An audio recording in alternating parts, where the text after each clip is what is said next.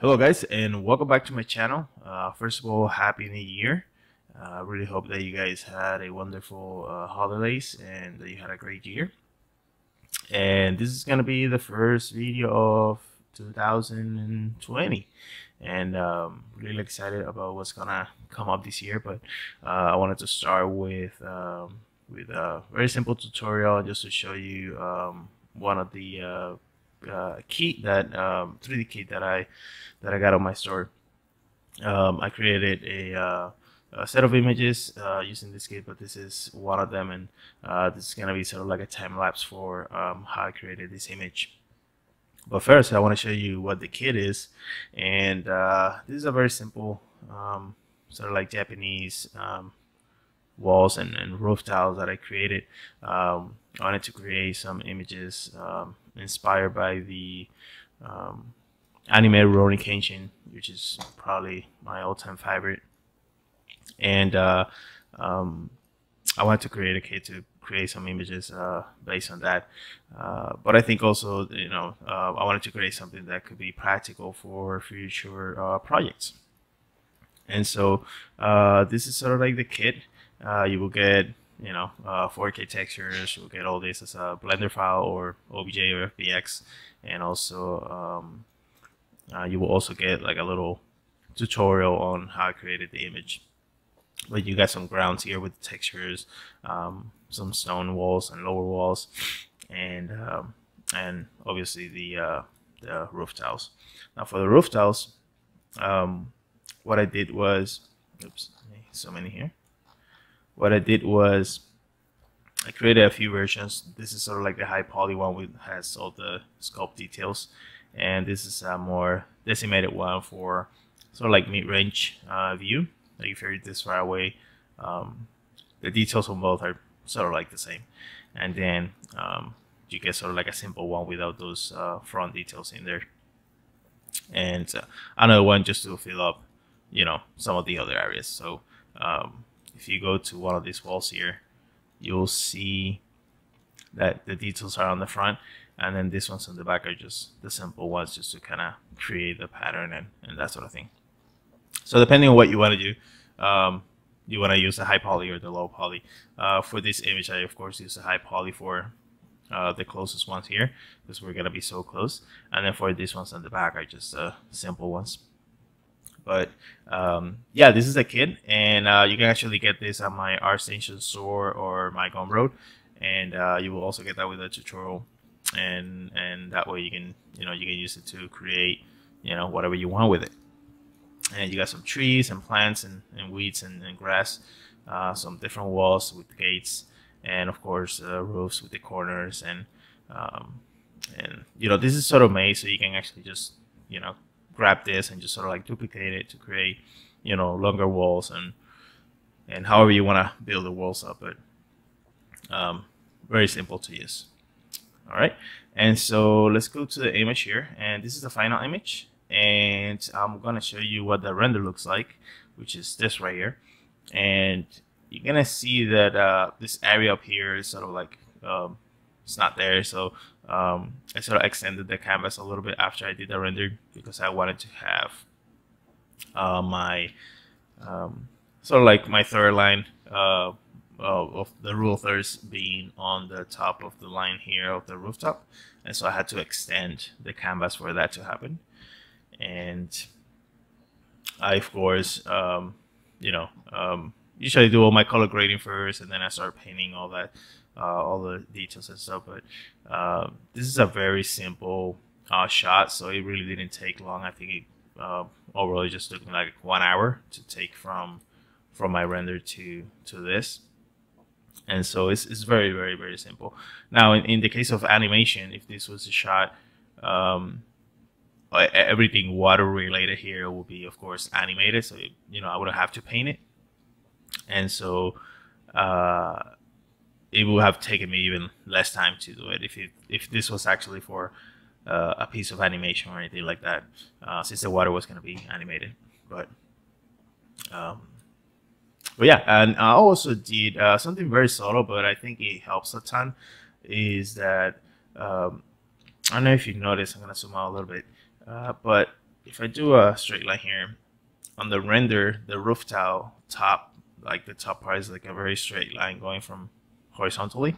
So I wanted to push out a little bit more. And what I did, I used the warp settings here in Photoshop just to kind of make sort of like a U shape, just to kind of push that perspective even a little bit more, just to make it a little bit more dynamic, as well as, you know, blurring out some of these edges and just sort of like have everything sharp here on this area where I want to focus, and then anything else will be sort of like blurred out, just to kind of give that more dynamic feel to it. And so yeah, so I'm gonna let this play. I hope you guys enjoy it. Again, if you want to get the full tutorial on this and the 3D kit with it, you know, feel free to visit my excuse me, my ArtStation store or my Gumroad, and that way you can get that over there. If not, feel free to enjoy this little tutorial. Enjoy.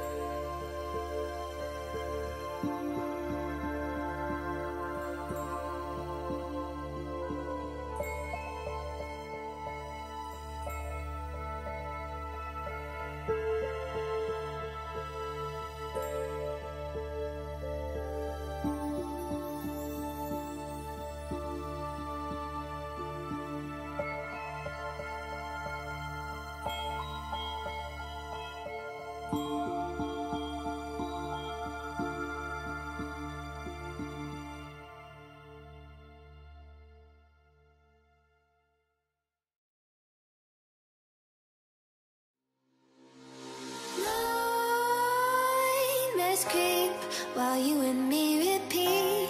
This bittersweet heat is suffocating. I'm waiting and always hesitating. Kryptonite desires set my heart afire. Heart on fire. Set my heart afire.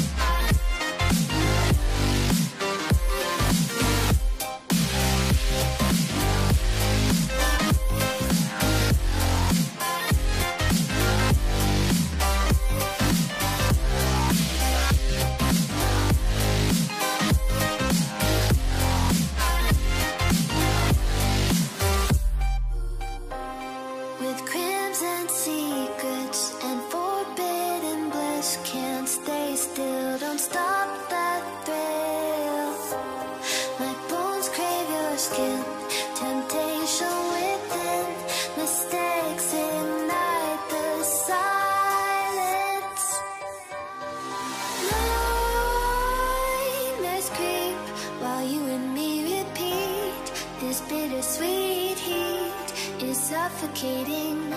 I'm waiting and always hesitating. Kryptonite desires set my heart afire. Heart on fire. Set my heart afire.